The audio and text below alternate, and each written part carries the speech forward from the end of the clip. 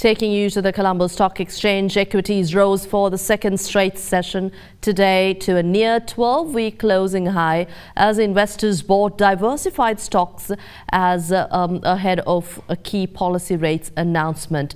Tomorrow, the all-share price index hit its highest close since the 18th of April, with the ASPI ending up 0.13% to 5,521.83. Turnover was 543.3 million rupees, in line with this year's daily average of about 542 million rupees. Foreign investors in the meantime sold a net 267 million rupees worth of shares, extending the year-to-date net foreign outflow to 7.24 billion rupees.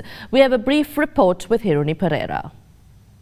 Today, both capital market witnessed a positive sentiment. Secondary market witnessed buying interest, with the yield curve witnessing a slight downward shift across the board, with the overall market witnessing moderate volume. At the bill auction today, yields continue to dip, with one-year bill recording a decline to near 3.5-year low.